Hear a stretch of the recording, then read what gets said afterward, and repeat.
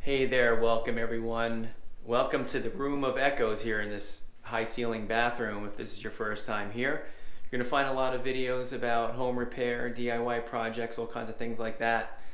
This video is about how to make your bathroom fan run more efficiently and how to clean it. Because what I was finding was that we were not venting the humid air fast enough in the bathroom, in the other bathroom. And I figured out it was because the fan was all clogged up with some gunk. I don't know what kind of word gunk is, but you know what I mean. And I just saw that it's the same here. I wanted to take you through this process as well and show you what I'm talking about. We'll clean it out, and then I know it's going to run much better afterwards. Here we go. We got this fan here, and you can see all of the crap inside the fins. And what it has done, it has narrowed the gap between the fins, not allowing as much air through. Okay, I can scrape some of this off. Look at that, right here, just scraped it. So what I want to do is remove this fan. It's just going to be the electrical plug here. Let me get a flashlight on that so you can see what I'm talking about. Okay, the electrical plug there, a screw here, a screw down there, and then one back here behind that cobweb, and the whole thing should slide right out. Take it into the garage where I can get this thing in a better spot, where I can scrape all the crap out of here, maybe rinse it into the sink that I have in the garage, and then install it back in. So you can watch me do that, and then this thing shouldn't take too long to accomplish. Okay, the electrical's out. Now we can start unscrewing this. Well, you know what? I'm not going to be able to do this too easily holding the camera at the same time, so I'll get these screws out and then I'll pull this thing out.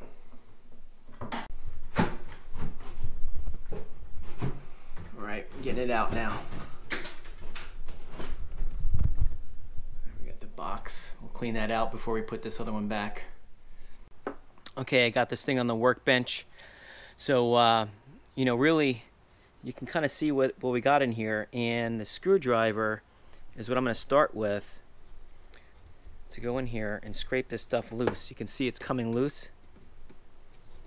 Right? See that? We want to get it all out. It's going to take some time. You're not going to watch me do this whole thing, but you're going to scrape in here, and you want to get the front leading edge too, because what's happened is that this stuff gets moist. There's some moisture from the shower that gets on these fins, and then the dust comes along, and then the dust sticks to that moisture, dries up, and turns into like this hardened cake or crust or whatever you want to call it. You can also follow up with an old toothbrush,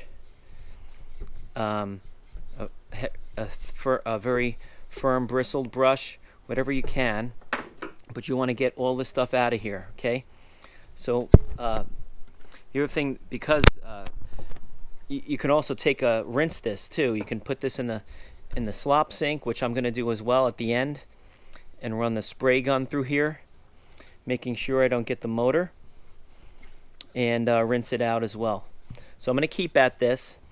When I'm all done, I'm going to show you what it looks like. I know that it's therapeutic to watch me take all this stuff out of here, but I don't think you want to watch 30 minutes of this going here. So I'll come back, show you what it looks like after I've cleaned it all out. Okay, here we go. So it's a lot cleaner in here. Let me see if I can get this light down here. Lower my light. There we go. A lot cleaner. It's not perfectly spotless, but the majority of that stuff's out of there. I spent enough time on it, and I'm going to install it again and turn it on. I'm sure it'll be just fine. Okay, get this electrical back in. Come on. There we go. Okay. I'm going to turn the switch on now.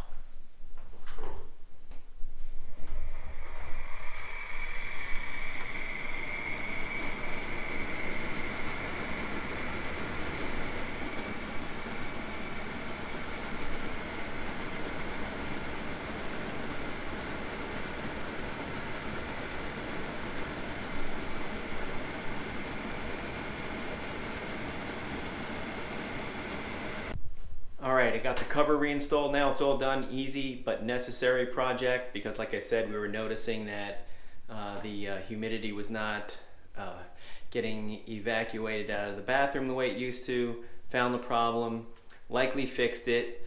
We'll see what the showers look like in the morning and see how it happens in here, but it already kind of sounded better than it did before. So I hope this helped you if you're having issues with your bathroom fan, if you're having different problems.